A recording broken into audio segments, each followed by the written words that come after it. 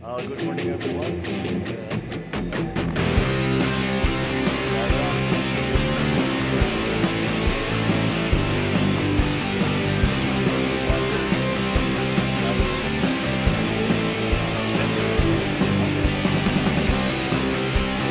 This trip to Davos. Of course, it will not be complete without my greeting of our First Lady, Luis Araneta Marcos. And I think the Pasay District represented, yes, of course, and our good mayor, Mayor Imelda Calixto Rubiano, AF Chief of Staff Andy Centino, and PMP Chief Jonas Urin, Philippine Coast Guard Admiral Artemio Abu, and fellow members in government, ladies and gentlemen, good morning. Thank you for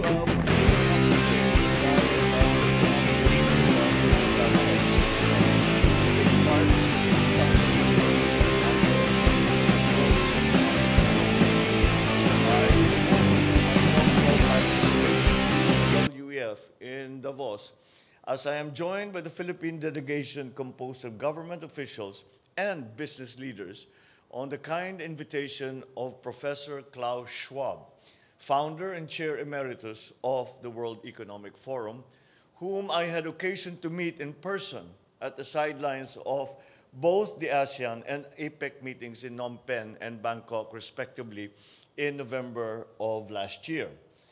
This is the first in-person meeting of the World Economic Forum since 2020, and before the world came to a standstill because of the pandemic. As such, our theme of cooperation in a fragmented world is quite appropriate. We will highlight the steps the Philippines is taking to prevent the issues especially our friends and allies and partners around the world. Related to this is the need to collectively bolster and reinforce our post-pandemic economic recovery efforts by addressing the challenges we face posed by rising food prices, the impact of conflict in other parts of the world, and the continuing existential threat posed by climate change.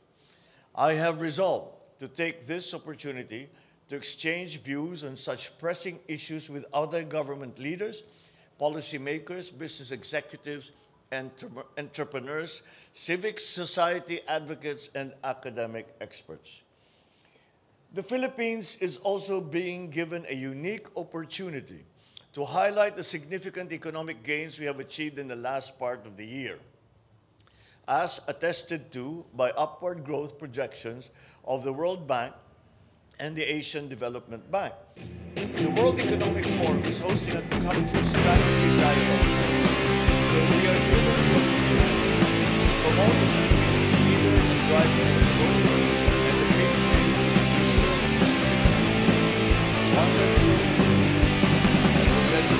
and the regional and global expansion plans of both foreign and Philippine-based enterprises anchored on the competent and well-educated Filipino workers, the managers and professionals. I will draw attention to our efforts at building resilient infrastructure that bolsters our effort to reinforce robust and resilient supply chains, ensures food security, including critical interlinkages with health and nutrition, while furthering climate-friendly, clean, and green energy to power the Philippine economy. Moreover, I will share our experience as a model for managing with our global partners the disruptive and transformative impact of COVID. I intend to share our efforts in saving both lives and livelihoods, as well as the people-centered next steps that we are taking to ensure that we are ready to meet the lingering effects of the pandemic and address the occurrence of the possible next one. I look forward to meeting